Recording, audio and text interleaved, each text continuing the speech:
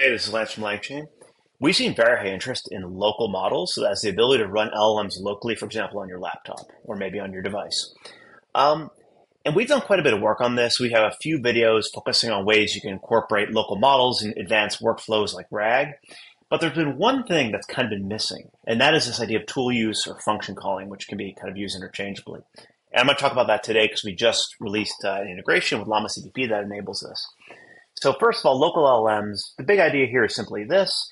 You can take an LLM's weights and you can basically quantize them or reduce their precision, for example, from like, say, 32-bit floating point down to, say, 8-bit or lower to reduce the model size and speed up inference with minimal loss in accuracy. This allows you to run it even on your device. So many Apple devices now will support running LLMs directly, locally, free, private. So this is like obviously really cool.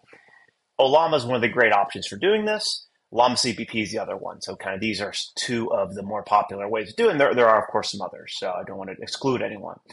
Now, here's the rub. Tool calling is really important for lots of things, in particular agents. And really what's going on with tool calling is this. You're defining some tool, so external to the LLM. So let's say in this particular case, we have this tool called magic function. You take an input, add 2 to it.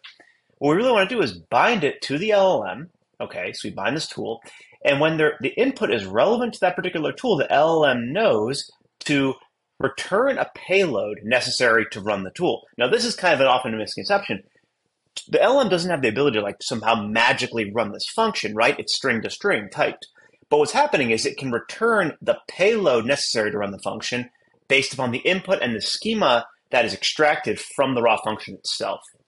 That's really what's going on. So what you're getting out from a tool call is basically like the tool arguments and the tool name for the input. So that's really what's going on. It's a really kind of central capability and kind of high general interest.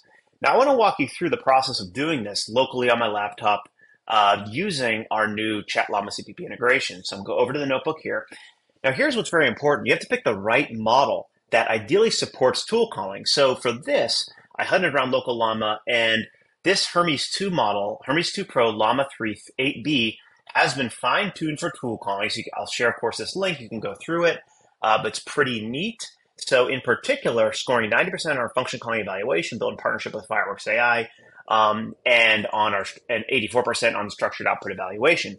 So here's kind of the catch. This is a very good model to test. I'm going to caveat that it's an 8 billion parameter model. Most providers, I talked to Fireworks, for example, they kind of don't recommend tool calling with 8 billion parameter models, same with Grok. So 8 billion is definitely small, but it's what we can run locally on our laptop. Unless you have a larger laptop, you can try 70 billion, of course. But so we're going to try this out. So we're going to be using this Hermes 2 Pro Llama 3 model that's been fine-tuned for tool calling, 8 billion parameter model.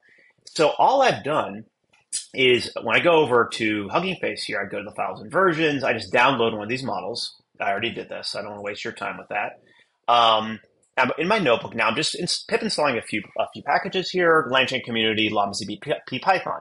This is basically a Python wrapper for Llama.cpp. Allows you to basically use Llama.cpp functionality. So here's what I'm doing. I specify the path to my model. Boom, right here. And I go ahead and instantiate it. So boom, there we go. And so you'll see all this spam out. Don't worry too much about it. This kind of always is the case. It'll give you a whole bunch of logging about the model. You can kind of dig through it if you're interested. And I will make a quick note. I'll share this, of course. Check out our guide on running LLMs locally. There are some things you want to do with your environment before you try this. For example, on a Mac, basically that you're utilizing Apple Metal or the Apple GPU, but that's kind of a separate point. I'll point you to our guide to kind of go through that. Anyway, so we initialized our model. Now let's try an invocation. So we go ahead and run this, and you can see it's running locally, so it takes a little bit of time. And I can even go to Langsmith because I should be just kind of logging these to my default project. Let's see, I'm in my personal user. I go to RLM, and there it is. So you can see Llama.cpp is running, and it is still going. Okay, it looks like it's done. So it translated. I love programming from English to French, and this should be, yeah, there it is. It comes through. So, okay, cool. So we have basic functionality working. Let's see, we can try basic chain to prompt LLM.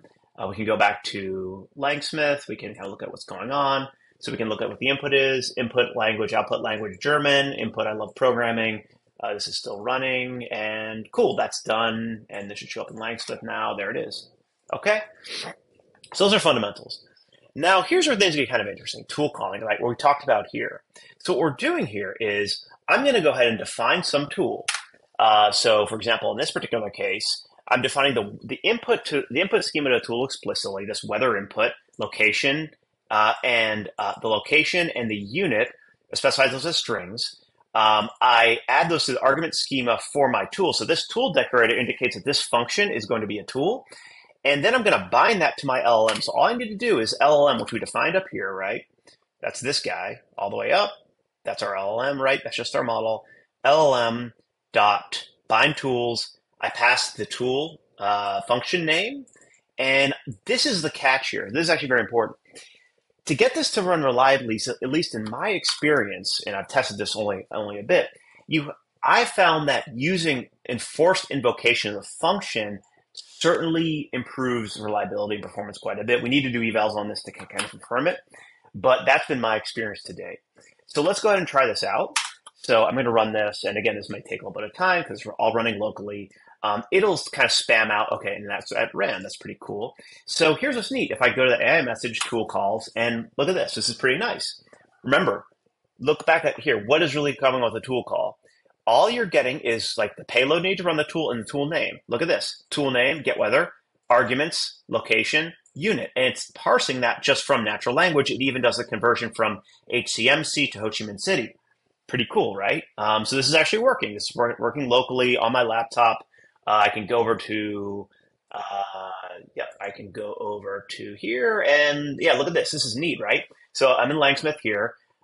This is showing you that this particular tool is bound to my LLM. It's cool. This flag tells you it's called. Really cool. You get, here's the tool name that was invoked. Here's the payload. So great. This is now working. That's really nice. Yeah, this is showing another example of my little magic function. Same idea. What is magic function of 3? And let's see. Yeah, so you get the tool name, magic function, and then the argument's magic function 3. So that's really neat. Now, what's another cool thing about this? Tool calling is kind of a very general case, and it can be used to do kind of structured outputs as well. And so we actually have a very nice kind of helper kind of method for that called with structured output.